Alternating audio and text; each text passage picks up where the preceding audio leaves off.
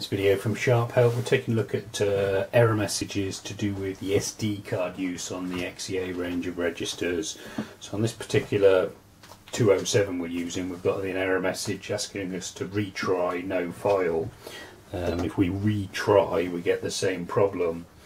In this case, the problem has been caused by the wrong file being selected.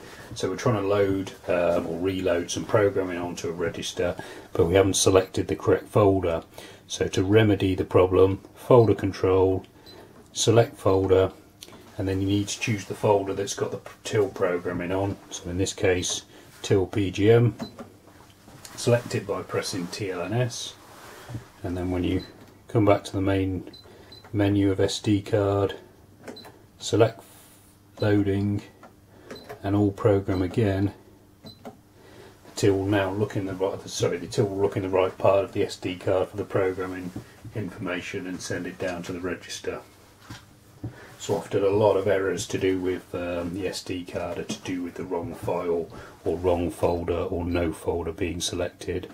So if we quickly run a sail through, we can see that the register has been programmed with the SD card information.